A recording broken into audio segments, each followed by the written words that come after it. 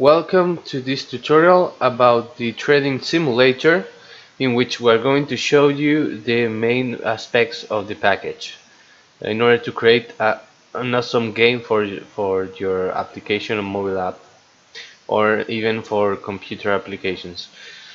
So first of all, what you need to know is that we have a canvas, and inside the canvas we have a chart. Then we have heading, axis, trading, and capital. So the chart is going to be all the information that is plotted regarding the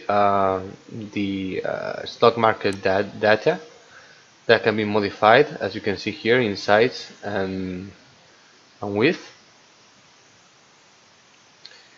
And the heading is going to be the name of the thing that is being sold on the stock market.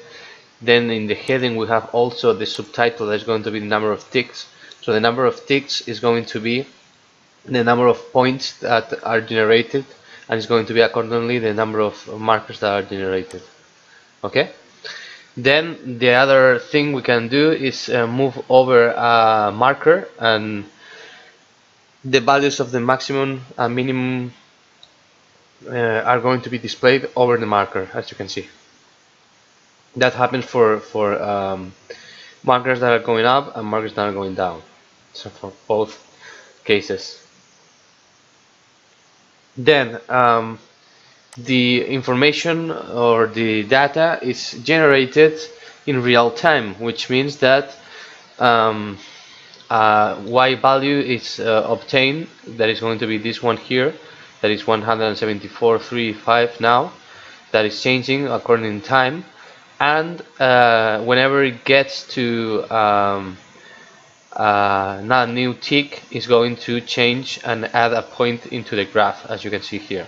So now it's adding some points to the chart accordingly to the information that is being received from the scripts. So let's check other options that you can change. You can change the line width, as you can see here. Okay, you can change the line width to make it more smooth, and you can also change the number of divisions, a lot of different values that affect the style of the chart. And what is most important are the values that are called the tick latency and the tick duration. So for example, if I reduce the latency to 0 or to 0.1,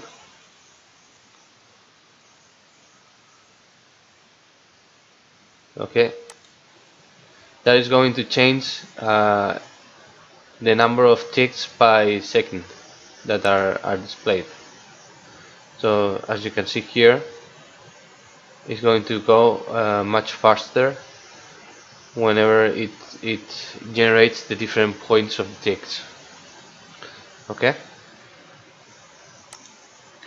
Another thing you can change is the tick duration, the min seed value, the max seed value, the volatility, and the fork values. So those are parameters that are used for the trading information. So let's go to trading.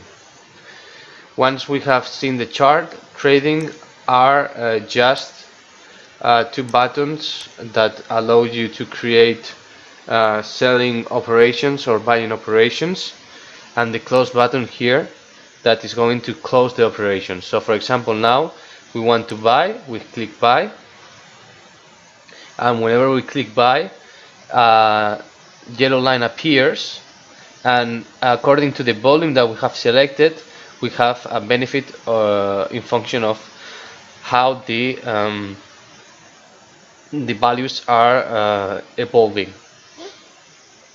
Whenever we hit close, we can obtain that benefit by closing the operation and adding it to our capital here, our main our money, the money we have stored in the application.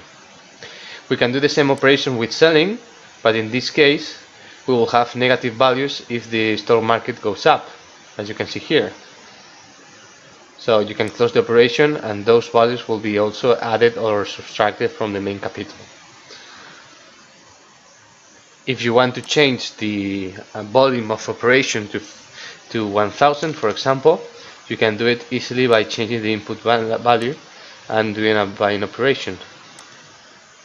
So you can see how the benefit is increased in function of that volume. So whenever you have more volume, the money you are going to move in the operation is going to be higher, but the risk of losing money are going to be is going to be also higher too. So that's all regarding how the dynamics work. Please check our new tutorial. That will be tutorial number 2, in which we talk about the scripts.